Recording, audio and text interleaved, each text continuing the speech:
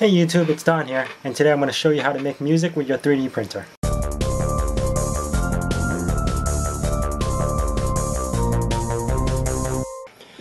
Alright, I was digging through the internet for something the other day, trying to come up with a code where when the print finishes it actually kind of tells me or notifies me or maybe tweets me or something like that. But this place that has these G codes, you load them up into your printer and automatically it'll play some notes, which is amazing because I am a big fan of those floppy things where, you know, they play music from the floppy drives and stuff.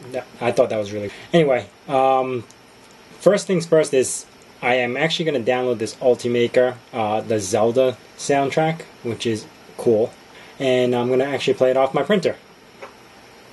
To load it up, we don't even need Cure or anything. You just download the file, put it into your SD card, and play it right from there.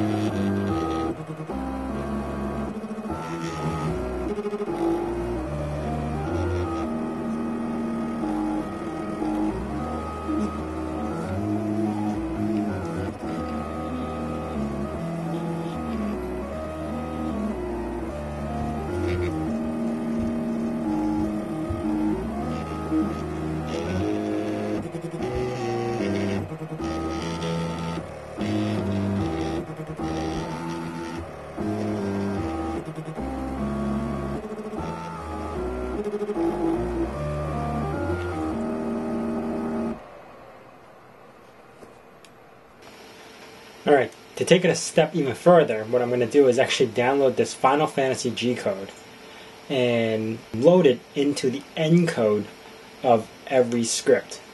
So I'm going to open it up in Notepad++ right here, and you're going to see it's a very short snippet of code. So what you want to do here is copy, actually open your Cura this time, and just paste it at the encode. Right before anything happens at the end, obviously I'm going to get rid of these quotes because I don't need them and I don't think it registers inside the end of the G code.